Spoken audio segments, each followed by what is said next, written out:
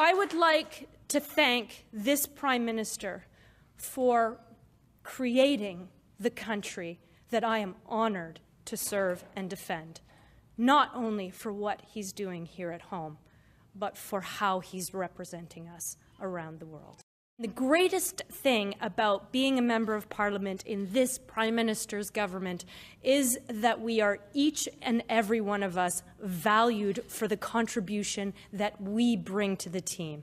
We each have our strengths and we're valued for it. And then last week, when I was in Brussels at the NATO summit and the Prime Minister was there, you would have been truly amazed, proud, overcome with the power of the remarks that this Prime Minister made, not to Canadians, but to members of Parliament, from governments, from social organizations, from all over the world.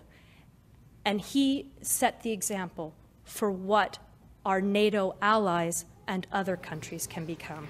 Well, I'm not going to limit it to one attribute. I think that there are two incredibly important things about our leader, Justin Trudeau.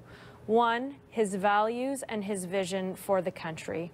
He believes in what it means to be Canadian.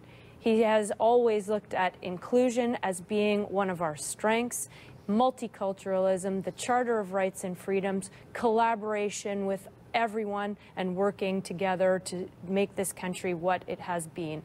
Peacekeeping and working as a positive force rather than as an aggressor, and giving us the hope to believe that tomorrow can be better than today.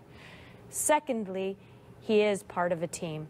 He can find the strengths in everyone and bring them to the fore and use them to their maximum. He will work with people and bring them together from differing points of view to make the solution even stronger. Provinces, municipalities, members of Parliament on all sides.